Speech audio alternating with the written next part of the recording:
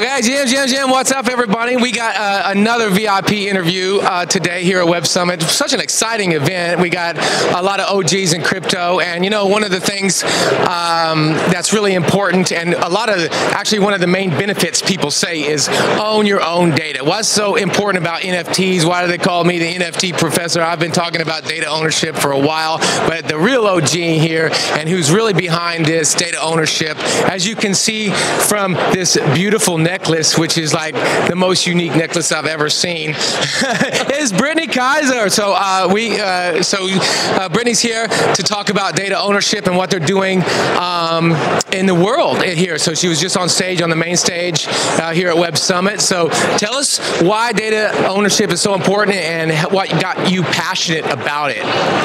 So I really became passionate about data while I was working for an unethical data science company called Cambridge Analytica, where I eventually became a whistleblower after I quit the company, and figuring out the way that the entire global multi-trillion-dollar personal data markets work, and how untransparent and how easy it is for people to be abused and targeted with their data where they did not consent to it being collected or used in that way. I really felt like data ownership, both the technical ability to own your data, prevent it from going places, or to be able to consent to sharing pseudonymized or anonymized data, is the most important concept in the world. And it's only Web3 tools, it's only blockchain-based tools that really allow you to own your data, track and trace where it goes, create permission structures on how it is used, create smart contracts that self-execute and take your data back when you no longer want to be sharing it.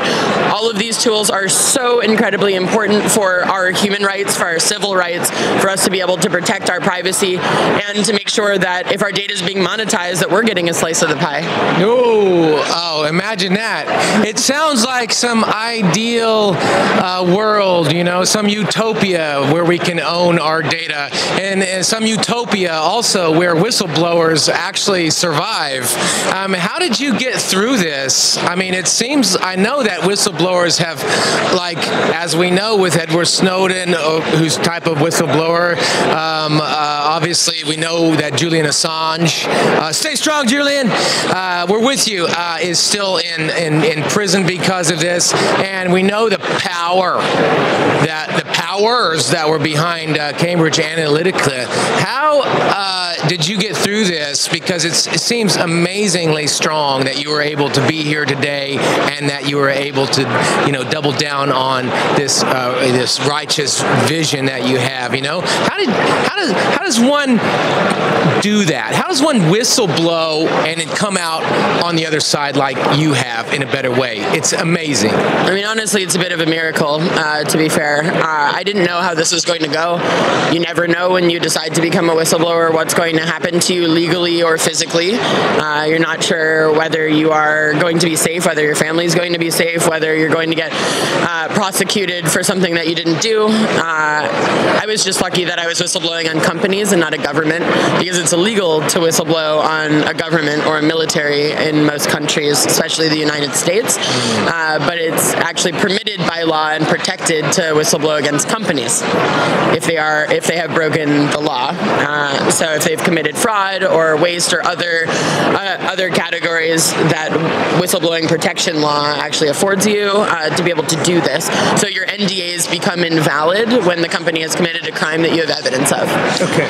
So that's really, I'm a human rights lawyer, and I studied whistleblowing for a long time, so I actually understood the process. I knew what I needed to do in order to be protected under the law. I worked with incredible lawyers to go through this process, the best human rights lawyers in the world, that really helped me to make sure I was doing things in the correct way, that I was presenting all of the evidence and never overinflating or deterring from what my evidence actually said, which was that Cambridge Analytica and Facebook committed crimes against their clients and their users and against the general public using data in those ways. And so unfortunately, not a lot of whistleblowers have my experience. Not a lot of whistleblowers get to write a globally published book or have a famous documentary team make one of the most popular pieces of content Netflix has ever hosted. Like that is very rare, and it's why I spend a lot of time helping whistleblowers, because a lot of people decide to keep this to keep the whistleblowing process private and not become a public whistleblower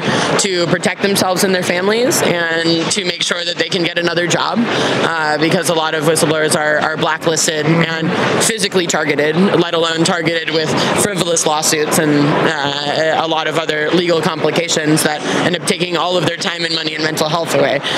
So I do assist a lot of whistleblowers in going through this process, whether publicly or privately, how to report scammers and fraud to different government agencies, what lawyers to work with.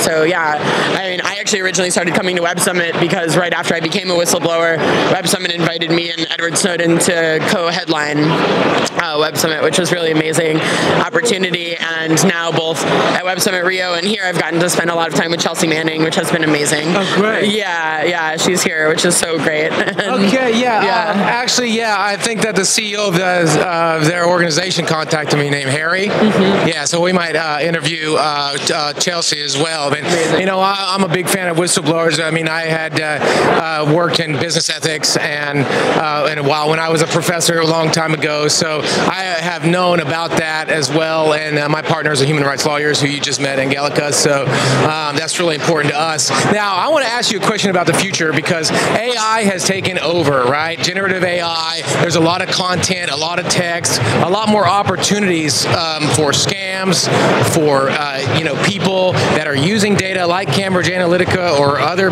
players. Now it's just manifoldly higher and bigger. I mean, as far as the importance of owning your own data, now, especially in the age of generative AI, how important is that?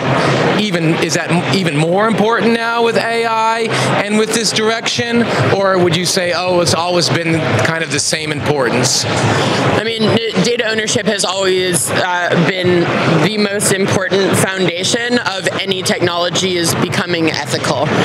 So now that we are in a space where AI is running our daily lives and where it's impossible to tell what is real or fake anymore in media or social media, we have seen the exasperated effects of us not solving the data protection and data ownership problem in the first place.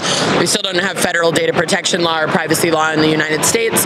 They've decided to not implement any of the 35 plus digital asset laws that we wrote in Wyoming or any of the privacy laws that have been passed around the world. And so if we don't have basic definitions on who owns data, how data is transferred, who has a fiduciary responsibility, who has the custodianship rights, who has the ability to transfer or has the permission structures in order to transfer data, we haven't solved that in law everywhere in the world yet. And now the technologies that allow us to do that are not being used in AI. If we knew which data was owned and who it was owned by and where it was going, and we could track and trace it, we would know what AI was real and what wasn't. We would be able to detect bias in AI. We'd be able to figure out where the problems in the algorithms actually came from. But because we don't know what is real or what is fake in these algorithms, we don't know where it came from, we don't know where the AIs actually got the data from, therefore it makes all of this really impossible to solve at this point. So we need to start at the very beginning, which is define data ownership and permission structures and all of these rights. And then we can build on top of that, how does that data get entered into algorithms? How do those algorithms get layered to become an AI? Okay, well, then we can start to really talk about what is ethical, what is transparent, what is protecting people's personal data, what is protecting copyrighted data and intellectual property, which has been one of the biggest conversations on ChatGPT, and it making things up and all of these other AI tools that are stealing things from artists and writers and musicians. We would be able to solve that if we were just using Web3 tools for data ownership in the first place.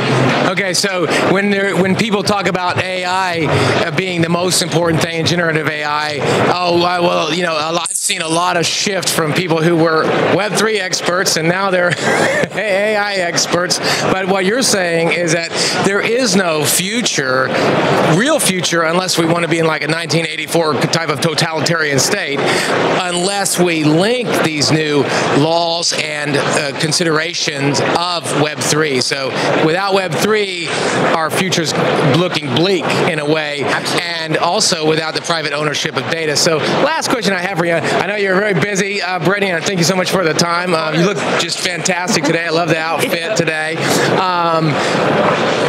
In relation to CBDCs, a lot of people look at that as a way, obviously, for the governments to, capture our data, follow us around, things like that. Do you think that there will be a digital euro or a digital dollar that, protects privacy, or that enables people to have like cash-like transactions or Bitcoin-like transactions, or ZK, snark type transactions in the future, or do you see CBDCs as something that's really problematic? I mean, CBDCs are definitely coming, and they are definitely problematic. Definitely problematic. Yeah. And I think a lot of people will develop tools around CBDCs in order to have private transactions with them, because again, governments are going to need to use CBDCs in order to remain internationally competitive, especially in the United States and in the EU, making sure that they have a digitally pegged public currency that can be used that can be used in international trade. Like, it's so incredibly important. And if the digital UN is what wins, that's not good for the rest of us. So I find it's fine that they're being developed, but it is important for human rights and privacy that we have alternative currencies that are not controlled by the government and central banks, so that we can have fully private transactions, so that we can make sure that no one can turn off our money. For example? It's pretty important. A little. Right. We don't have those controls over fiat currency right now, so we shouldn't expect to have those controls over a CBDC. They're just digitizing a fiat system using Web3 tools. They're not creating a cryptocurrency in the way that we Web3 natives think of it. Right. That's not what it is. Okay, so guys, obviously you see how amazing Brittany Kaiser is. That's why she's got a Netflix documentary and a globally recognized book out. So if people want to learn more about you, they can go to your website, or they can just type in Google and find more about you. They can go to Netflix, check out this documentary. It's amazing.